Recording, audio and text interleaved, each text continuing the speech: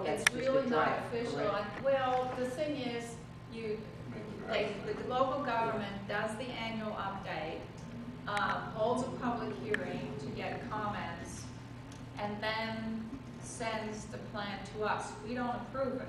Right. ECA doesn't approve it. It's just on file. And then every 5 years, we certify that the government has done this every year in the last 5 years.